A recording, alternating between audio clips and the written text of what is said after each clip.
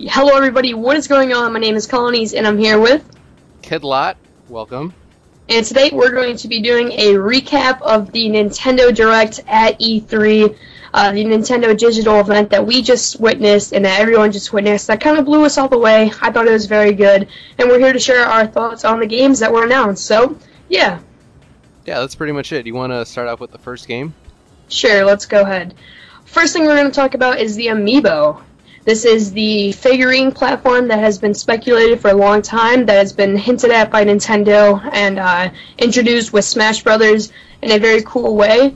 I think that this is actually going to be a really big moneymaker for Nintendo, and while I can understand why some people are very skeptical about the entire thing, I think this is actually going to be very beneficial, and it's going to be kind of cool and something new. What do you think about it? I think it's going to be a hit, honestly. I mean, there's a lot of times, yeah, you're right, like some people are skeptical, like when somebody introduces something new, they're like, is this just kind of like a gimmick or something like that? But, you know, like, if you look at other games, like I've been talking a lot, it's like, you know, some things really just catch on really hard. I mean, you can say the same thing about Skylanders, for example. That's going huge for Activision right now, and it's like almost the same premise. In fact, I think Nintendo even said that they're going to be doing some special like Wii U deal or something with them, where Skylanders, you probably don't even need a portal for that game. If you want to play it on Wii U, you can just do it directly with the NFC gamepad feature. So I think it's going to be one of those things, like, I don't know, like Beanie Babies, like these kind of like, I don't want to call them like fads, but new I don't know, like a social revolution sort of stuff where like these things will like just like pop off the shelves. It's gonna go crazy. I mean, we're pretty much guaranteed we're gonna buy every single figurine. Yeah, right? yeah, we're suckers for that kind of thing, and I feel like so is everybody else.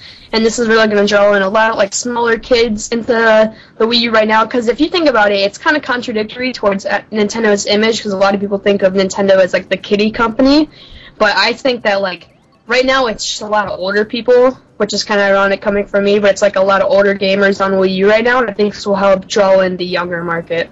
Yeah, definitely. And I mean, it's not just like, you know, just a figurine. There's like a meta game as well, like leveling up your character or something like that. So there's definitely an incentive to, like, you know, spend time with the figurine, and it's just more value in that way than just like, oh, it's just like a little plastic figure that's just like, oh, you know, they could have just given that to me anyway. It's kind of like, you know, there's more functionality to it, especially too when you can bring it to other people's houses and stuff like that. So I'm pretty excited. One thing that they haven't said, or I don't think they've said, is a price point for this. Well, last time I went to Best Buy, I saw like these like little Disney figurines that you can scan, and they're about like $12 each though, which is, in my opinion, kind of steep for a figurine, especially. That is kind of expensive. Yeah. But with like the in-game functionality, then it makes a little more sense. But $12 is a little not much, but we'll see. Yeah, exactly. I mean, like you could it could get, you know, the price could definitely get up there, especially if there's like 10, 12 figurines, and then more is going to be obviously coming on the way with different stuff, with different games, of course. You know what I'm saying? I mean, they're saying stuff like Smash Brothers. They're going to be supporting Mario Kart. You know, like. Oh yeah, Mario Kart. An already released title will be using this, so I wonder how soon they're going to be putting that out. Yeah, definitely. So it's a good idea. Still some questions to be asked, but I think honestly this could be like I was saying, like Nintendo's like side metagame where they could just create so much popularity for their franchises, honestly, with this system. Right.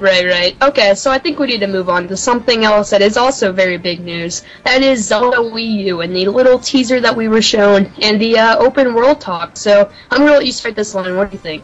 Yeah, I mean, you know, to me, for a Zelda game, you know, when Onuma was saying, like, we want to be a different Zelda game and so on and so forth, you know, I kind of appreciate that. I guess in some sense, you know, we're content producers as well on YouTube. We want to kind of, like, always, you know, have revisions to what we do on YouTube, make things better, and so on and so forth. So, you know, I can understand where he's coming from, where he's trying to change the Zelda franchise to make it more fresh. And, you know, he did that whole talk about being in this open landscape, and it's calmed down, and that's kind of like the whole theme of Zelda, where it's like, okay, crazy stuff happens in calm areas and neighborhoods and so on and so forth. So, like, in terms of him talking about that sort of stuff, you know, I agree. In terms of, like, gameplay / graphics, they're kind of going a little bit with the Skyward Sword. I don't know if you have anything to say about that.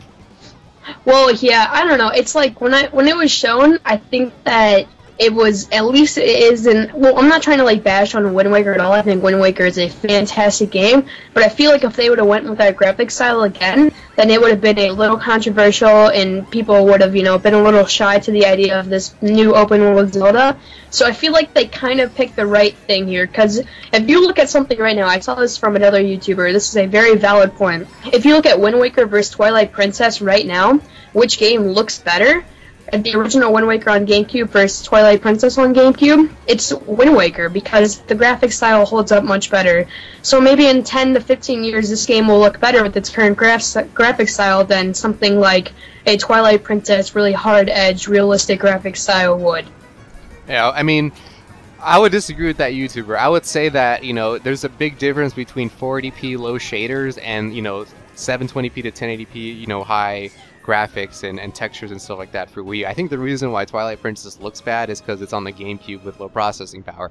I mean, we've seen for Wii U, Mario Kart, like, they can do it. So, I mean, a good looking graphics game nowadays, I mean, if you want to bring the whole idea of, like, standing the test of time, I think, the HD super realistic Zelda that they brought at the original E3 2012, if they came with that graphic style, like, they would, they would have no problem, like, selling that or marketing that, and it would be like a quote-unquote masterpiece because of just how, realistic and beautiful it looks. I think, honestly, like, I would have preferred that, actually. I'm going to say that right now. I would agree with you. I would prefer that, too. But what they're doing right now, I don't think is a bad thing. Yeah, it's not that, but it's not bad at all. It's not bad at all. I just want to put that out there. It could be worse. Let's just put that out there. And plus, like, I mean, we're not trying to bash on this. We're not trying to down this game at all. It looks absolutely amazing. I love the idea of an open world Zelda. I love the idea of breaking barriers in the franchise that haven't been broken before. And I think they've been testing it a lot, with the link between worlds, how you can choose which dungeon you want to go to, and stuff like that. Exactly. It's all building up to this game. This is the killer app for Wii U that we're waiting for. So, yep, let's move on to the next game. Okay, what do you want to talk about next? I'll say a quick note about Pokemon Omega Ruby and Alpha Sapphire. So they did show a trailer. It was kind of awesome, a lot of like pre-rendered cinematics, like CG and stuff like that. It looked great.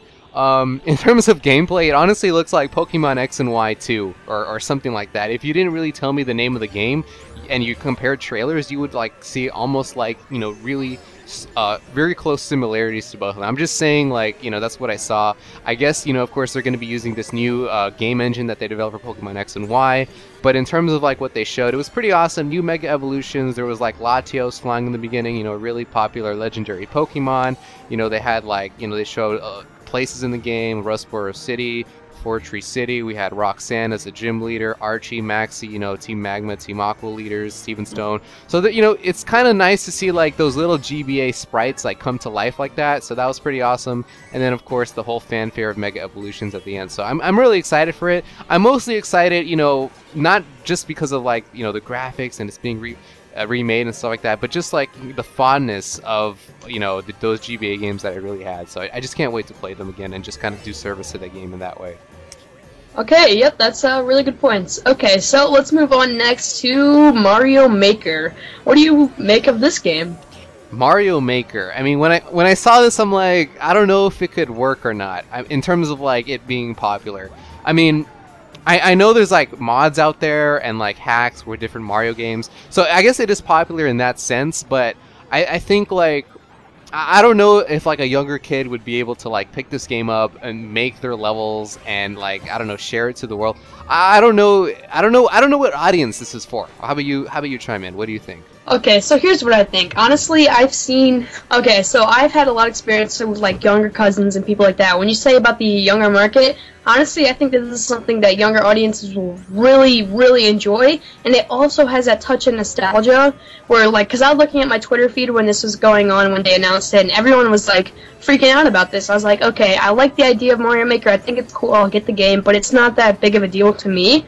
But to a lot of these people that grew up on, like, the NES and stuff like that they're trying to, like, attract that older audience, then I definitely think they have it with this game, because there's just something about like you making, like, because it's like I saw one guy say that this was my dream at 10 years old playing Super Mario Bros. On the NES to design a game, right? Design a Mario game like this, and you kind of get to do that, and I think it's really cool. And I think my favorite part about the entire game is the fact that you can switch from the new Super Mario Bros. Graphics style to the old Mario Bros. Graphic style. I thought that was really cool. Yeah, that's really. Yeah, I think that's a good feature.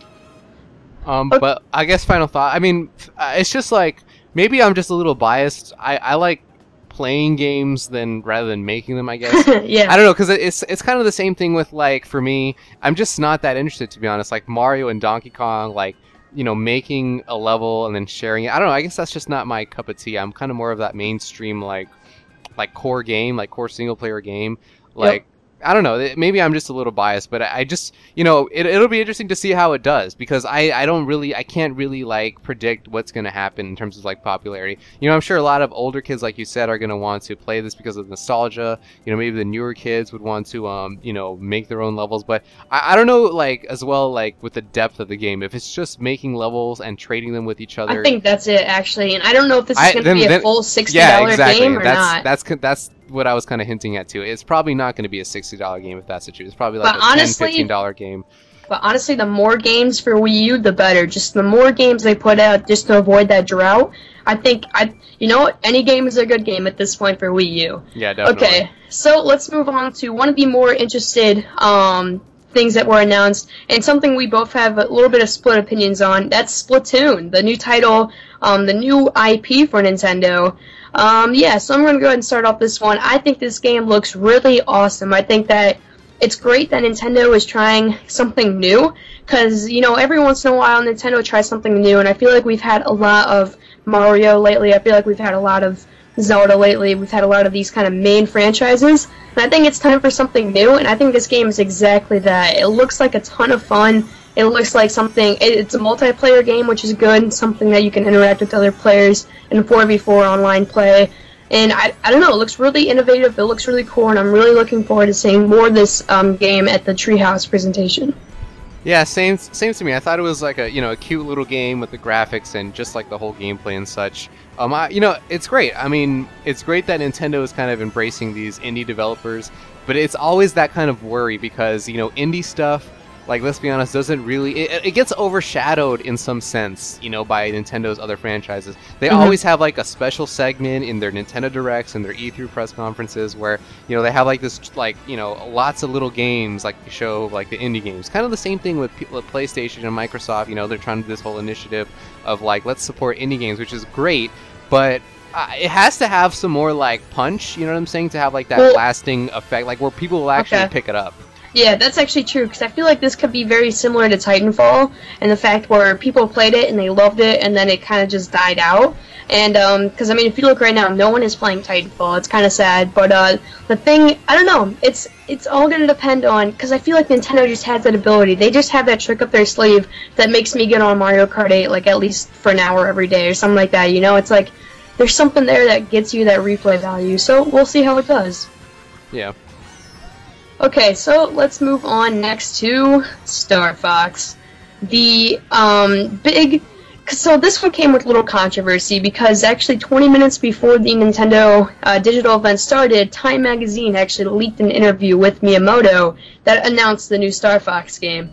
And at the very end of the digital event, Nintendo actually showed a little teaser of the Star Fox game. The TV was kind of blurred out. Miyamoto never said what he was working on, and they're supposed to be showing it off like a little bit later today, or maybe even later in the week, not 100% sure. But at this point, we all know it's Star Fox. So, yeah, do you got any thoughts?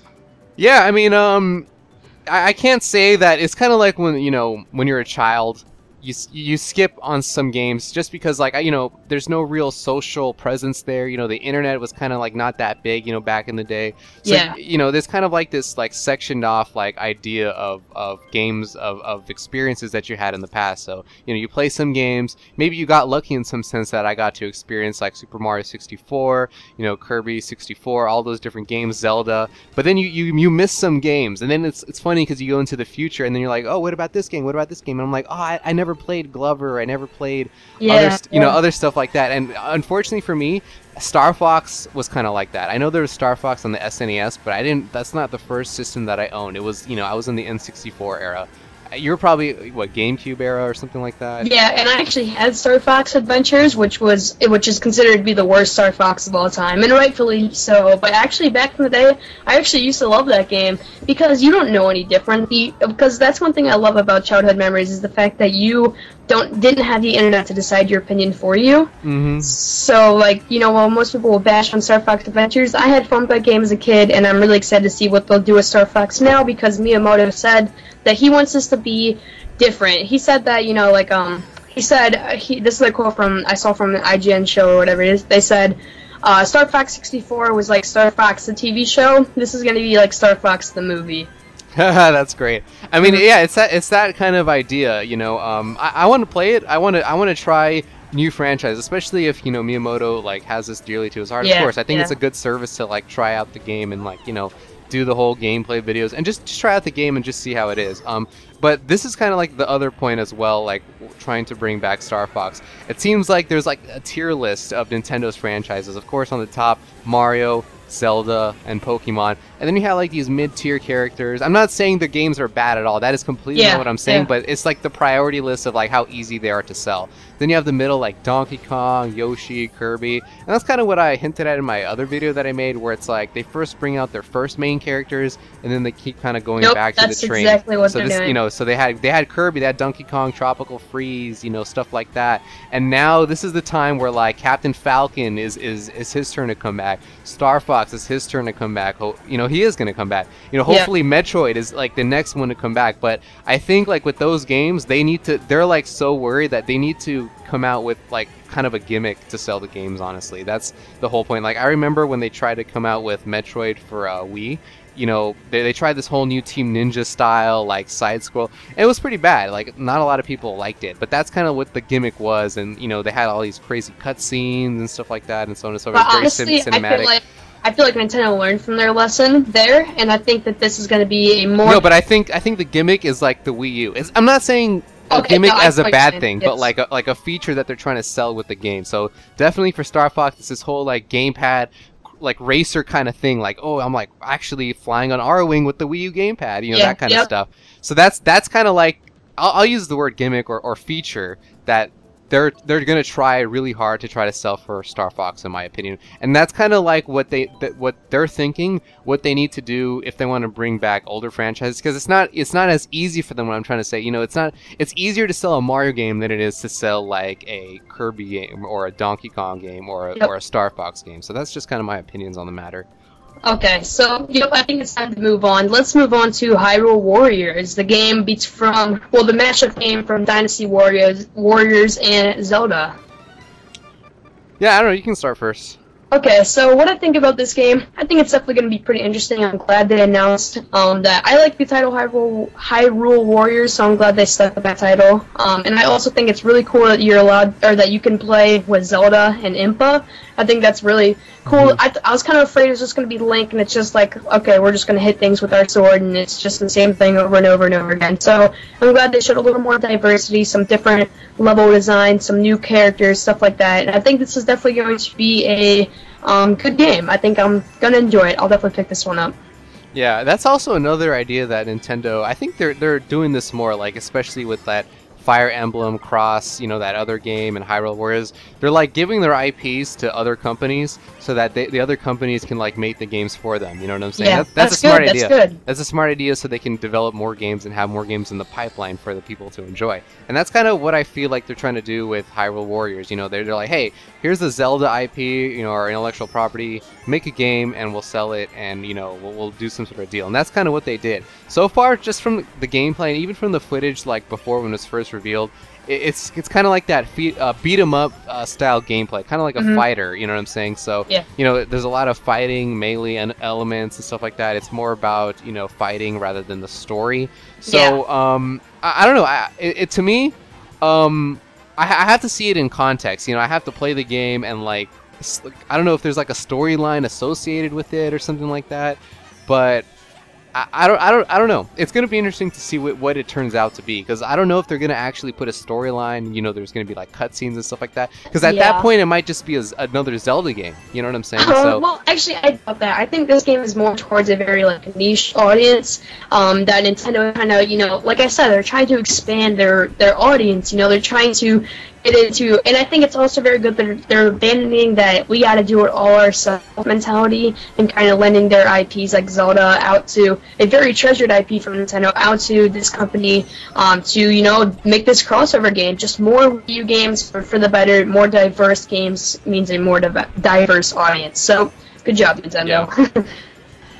Just one final word. I'm just saying, like, I want to see how they're going to come out with the game, like, in what sort of style. Like, is there going to be, like, single-player elements, or is it more just, like, you know, melee, just hop into the game and just, like, kick some ass, you know? That's what I think. That's what I think. Okay. Alright, so let's move on to Mario Party 10, or, you know, commonly called now Bowser Party 10. So I was going to say a few words on this one. I think this is definitely an interesting take on the Mario Party series, because, you know, 10 games in, I think everybody can admit Mario Party is getting kind of stale. The common idea of, you know, just playing these mini games, and they can only have so many ideas for mini games, that I think it's so good that they're finally showing that the Wii U gamepad is a huge innovation factor to every series they have, and especially Mario Party, because they announced that it has...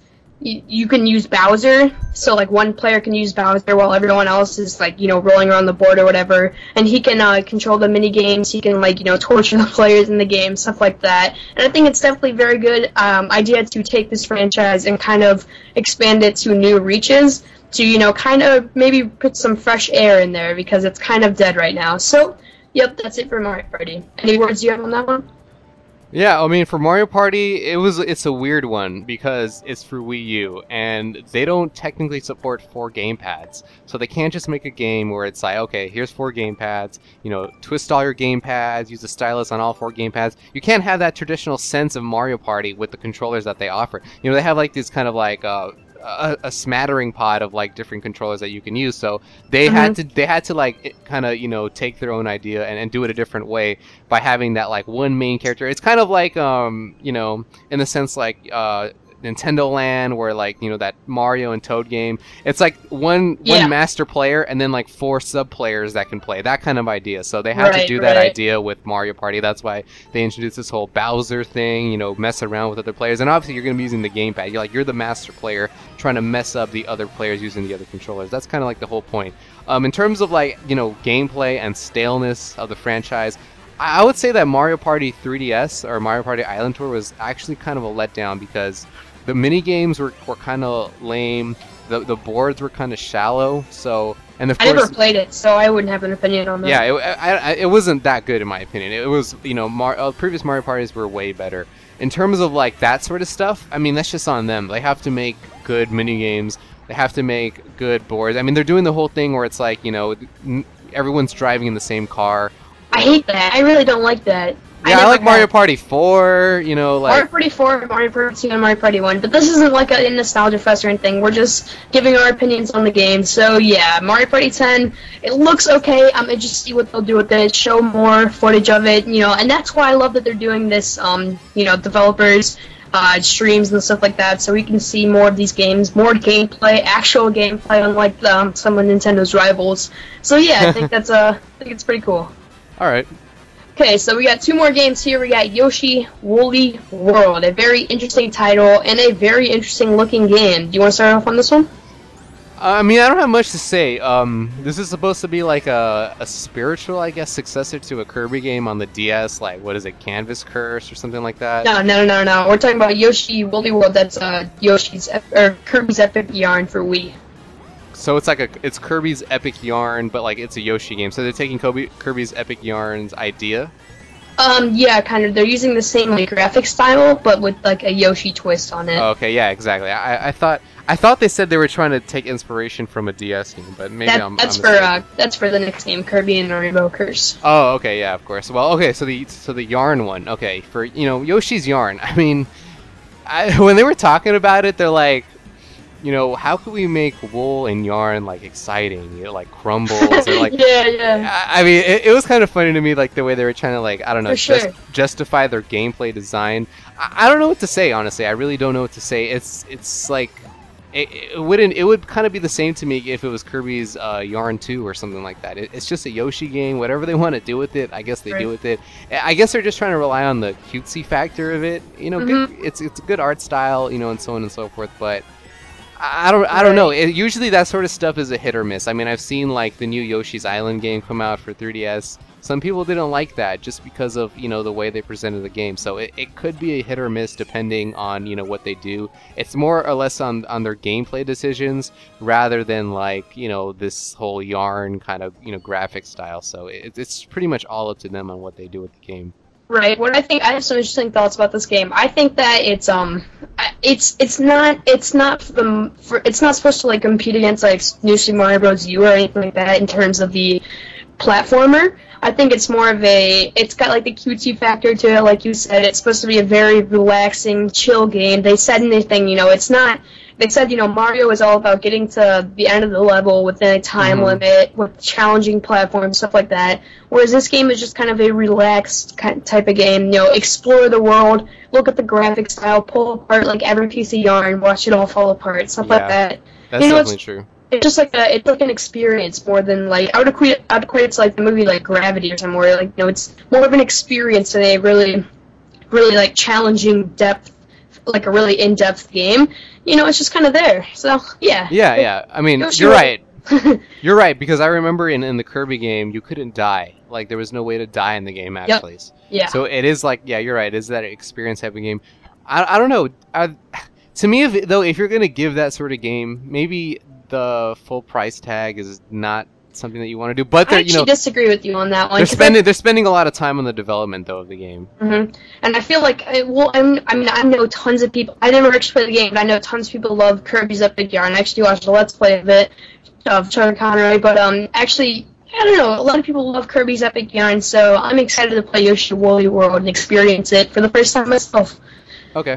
Okay, so the last game we have is Kirby and the Rainbow Curse, a very surprise game from Nintendo. No one actually expected this announcement. There was nothing on like the fake leaks and stuff like this about this. It just came kind of out of left field as a very surprising, but welcomed game. Like I said before, the more Wii U games, the better. If we can just keep getting these games out and using Nintendo's franchises, I think it's good. So, do you have any thoughts on this game?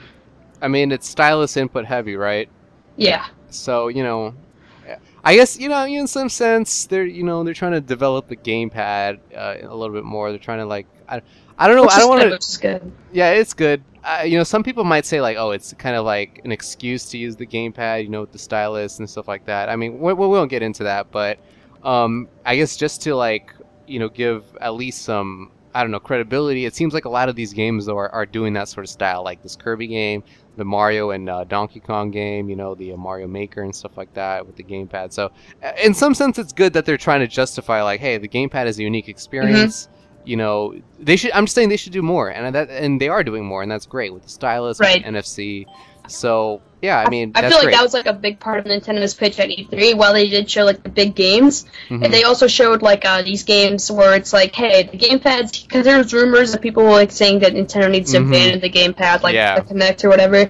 And now Nintendo's kind of saying, hey, you guys, we're gonna utilize the gamepad. It is a unique feature of this console. It is a selling point, and we're gonna make it more of a selling point, because really that should be the first thing that comes to people's mind when I think of Wii U. It should be like, this gamepad, it's innovative, it's a whole new experience for gaming, it makes it better. And right now I feel like it's kind of like, it makes it inconvenient, whereas when you get more of these type of games, that's when people start thinking, hey, the Wii U gamepad is a selling point for this console, not just the games. Yeah, definitely. I mean, it's on them to make the games for the gamepad, You're right. In some sense, it is kind of inconvenient. Like, would you rather play Mario Kart with a Pro Controller, or would you rather play with the gamepad? I would play with the Pro Controller. I think it's more comfortable for me.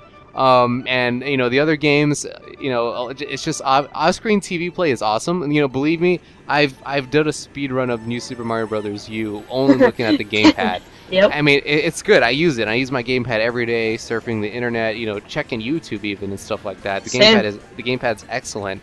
But it's just like they need to find that one killer app where it's like gamepad is like you need the gamepad to own, and it's kind of something like, I don't know, maybe management, like micromanagement or something like that. Maybe, I don't know. I haven't really. Well, seen it's got to be like the Amiibo project, right? That's gonna make what the game. That's got to make the gamepad, you know, like an essential part of this bundle that is the Wii U. But my point is, like, it's hard to, like, okay, because you're bringing so many kind of like offhand ideas into one thing. You have NFC coming into the gamepad, and you have to like put it on your gamepad and scan it, and then you have like the touchpad, and then you have like this, like, you know, moving around like a steering wheel. There's like all, like, kind of in some sense 3 different weird ideas, like, all in one controller. It's like you can only use one idea at a time. That's what I'm trying to say, is that maybe, you know, hopefully Nintendo could make a game like that can integrate all the sort of gamepad features to be like, see, that's what I feel like, you know, that's what would make it less of a gimmick. It's more of a gimmick if you just, oh, here's a touchpad and that's all you use. Oh, just steer it. You know, well, it's a double-edged sword, because if you think about it, for that game to even be like recognized, it has to be one of these big franchises, right? And you don't want to step on people's hearts by using you know, Zelda game that's, you know, Zelda gamepad, where you gotta, you know, drive or like, you know, ride Impa with the gamepad and stuff like that. Or not Impa, wow, I just came with Epona with like the gamepad or whatever. Like, obviously, it's, you know, it's a touchy area, and I know that they're actually announcing, it was another leak from Time Magazine, good old Time Magazine, but they're actually announcing like 2 gamepad like prototype things that they're coming out with in the future that's supposed to, like, you know, utilize the gamepad more, and I'm actually excited. That's why, guys, right now, if you're watching this video, go to twitch.tv/Nintendo, watch the Nintendo Treehouse live at E3. It's going to be showing all these games in depth. It's going to be showing you more things than we could even explain to you, so definitely recommend doing that. Yep, and that's just, you know, just our ideas on the gamepad. You know, everybody has their own opinions on the gamepad, so that's pretty much it. You know, that's all the games, right? Is that all the stuff we have on the list? Yep, that's all. Yeah, so, you know, overall, final impressions for me for E3, it was great. Especially, you know, Nintendo's trying to be these social media tryhards now. Yes. They're trying to get, like, these, you know, these, like, kind of viral. There's even a nod to writing dirty from Luigi in the game. They did this whole, like, joke. Oh, no, Mario game? You know, little jokes like that, little funny stuff like that. I love the Mother 3 thing. Like, yeah, exactly. The Robot Chicken, Iwata versus, like, Reggie. That was so good. Yeah, a lot of Robot Chicken kind of, like, you know, ideas I wonder if coming they in actually did that. I'm actually going to look that up, if they actually were the ones who, like, produced those skits. Yeah, but I mean, in terms of like Nintendo, like trying to like recognize, or they're finally recognizing that there's like a social online audience now, you know, for the stuff, for their games and for their franchises. You know, look at Smash Brothers. This is unheard of. They would have never. I mean, they were exactly. I mean, what was it? We're in Evo, that one Evo tournament, right? When they were gonna ban Smash. I mean, they were on the brink of banning Smash from actually being streamed, and now they're holding an invitational tournament for their new Smash Brothers. At E3, the biggest event. At E3, invitational with all these pro players playing Melee to show off the game. It's amazing. It really is. And they're using like the pro commentators too. Like everybody. Exactly. It's not like oh, we're Nintendo. We're gonna do things our way. We're gonna like the control guys from everything. Nintendo Minute is like commentating it. Yeah, exactly. I'm like, oh god, we need the funny guys who stream on Twitch, who are those commentators who bring the hype towards the game. Yes.